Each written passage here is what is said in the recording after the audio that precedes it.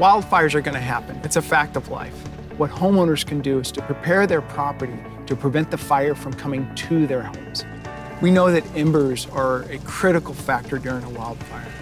Embers impinging on a house is responsible for the majority of the structure's loss during a wildfire. And it's critical that you harden your home by putting in ember-resistant vents, boxing in eaves, non-combustible siding.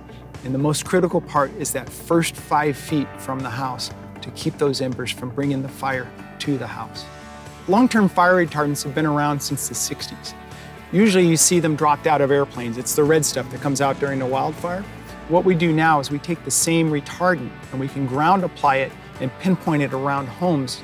Long-term retardants don't extinguish a fire, they suppress it.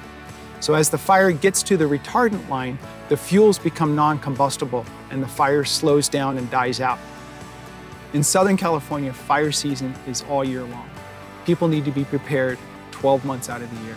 The assessment we provide at Allied Disaster Defense is conducted by career firefighters or retired firefighters with the experience of wildland firefighting. They come out to the property and they do what we call fire modeling. We'll stand at your property as if there's a wildfire happening right now. And how would we fight that fire?